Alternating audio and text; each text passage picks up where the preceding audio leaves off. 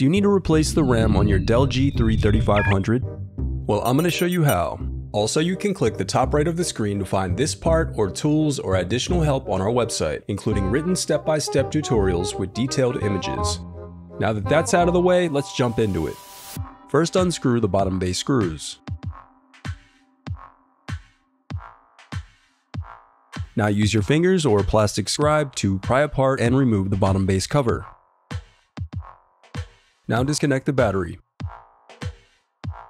Now pry apart the locking tabs to release and slide out the RAM.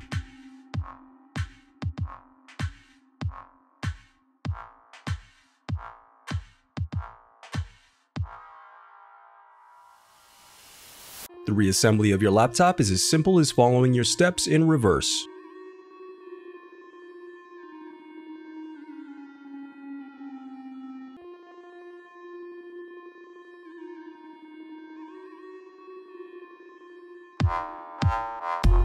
If you still need help, you can visit partspeople.com and view printable DIY instructions to help you along the way. We also have playlists of thousands of Dell tutorials for hundreds of different models, so keep checking back.